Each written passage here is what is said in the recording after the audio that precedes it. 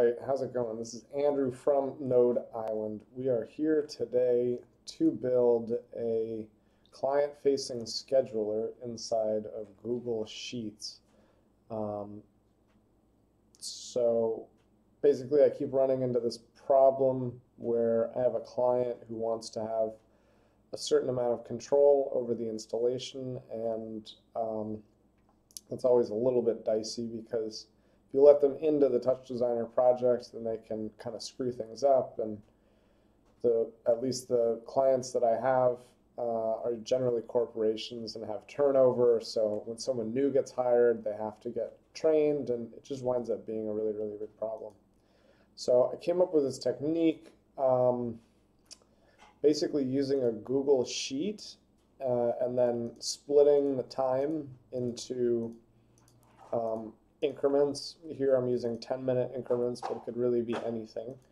And then creating drop-down menus for all of your shows. And once it's in Touchdesigner, you can interpret that drop-down menu kind of any way you really want. But, you know, for now, I'm going to do something very simple.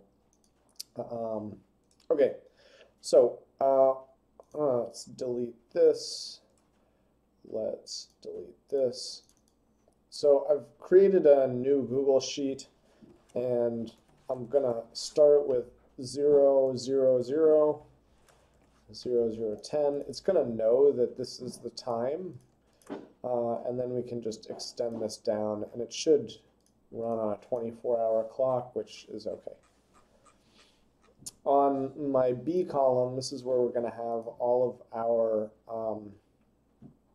options. So this could be a preset, or depending on how you roll it, you could have a few different options for each time, you know, a color palette, a pattern, a movie, interaction device, I don't know, whatever.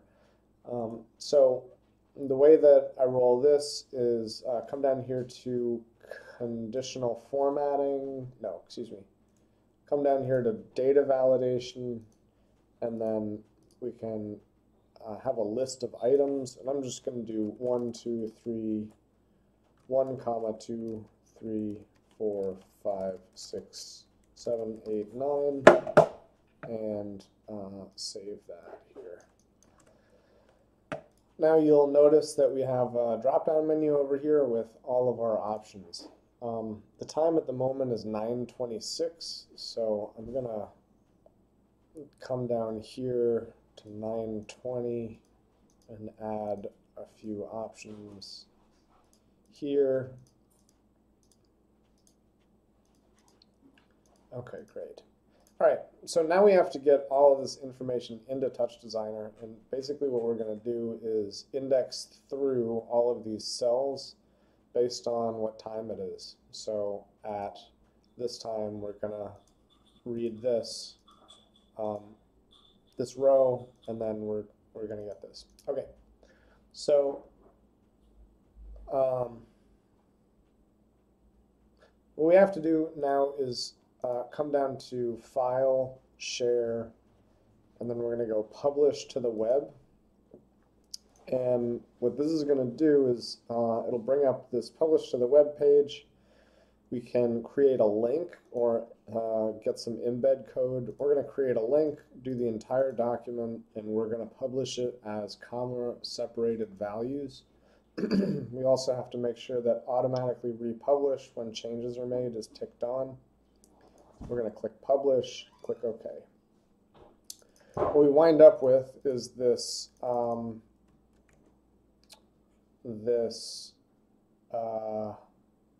hyperlink or URL, and we're going to copy that, and now we can bring this into Touchdesigner.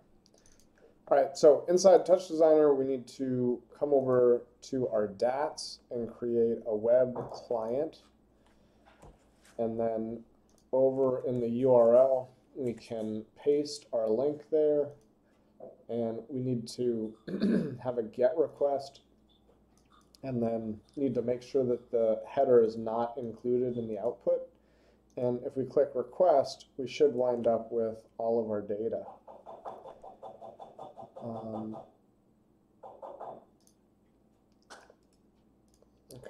so yeah, here we have our 930, 940, etc.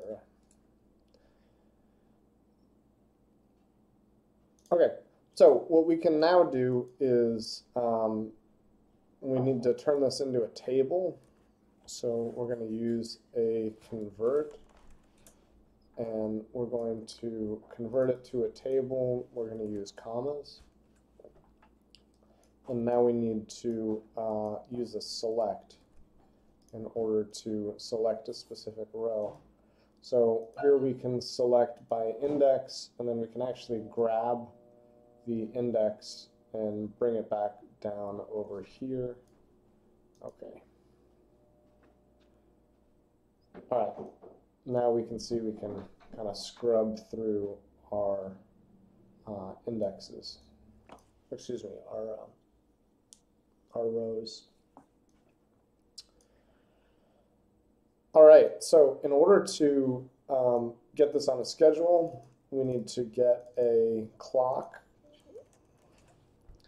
and we're going to take the lowest common denominator of our hours and minutes. So we want to select our hour and our minute, and we're going to multiply our hours by 60.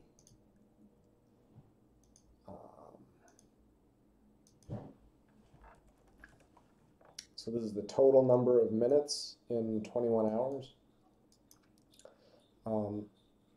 And then we're going to add these two together.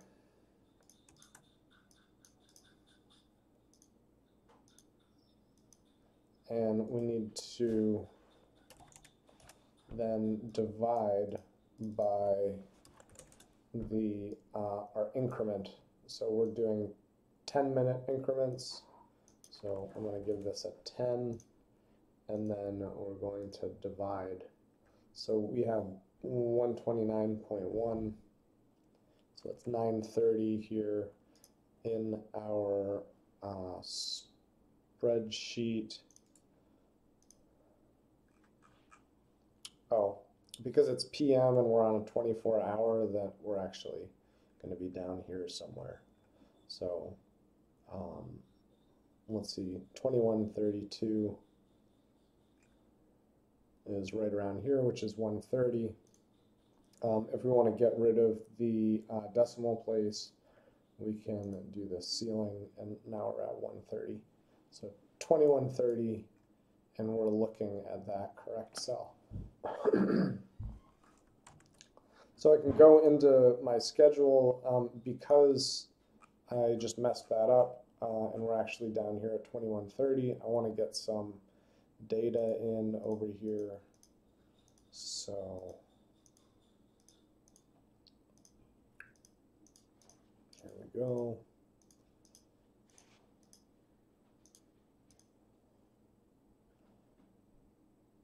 All right, so in order to grab that, I'm going to need to come back into my Touchdesigner project.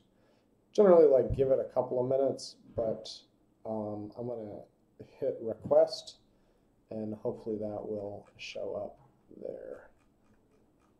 Yeah, here we go.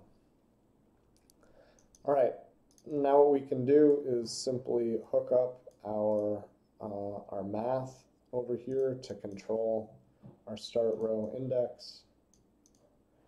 And there we've got it. 2140 is our 3, and 2140 is our 3, right? This might actually want to be,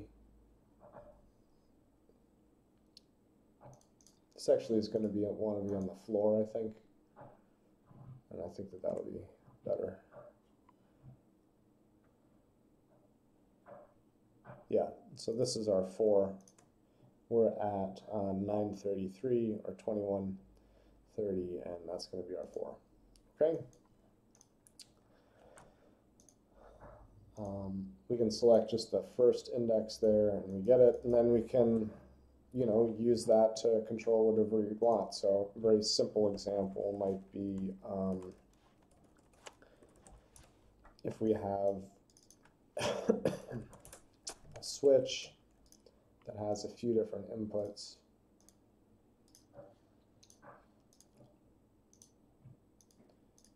We can come over here and then just reference that cell.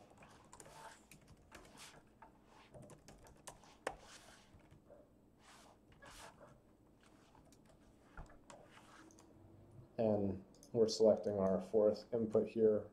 I'm not going to wait another 6 minutes, but in 6 minutes we're going to go on to our next cell. So that would be a 3, and we would be seeing our light green over here. So anyway, I hope that this was really helpful for you. Smash that like button, smash that subscribe button, and I'm going to be putting together more of these sorts of tutorials, generally like very particular and not aesthetically pleasing, but very useful. So stay tuned. Thanks for watching, and I will see you later.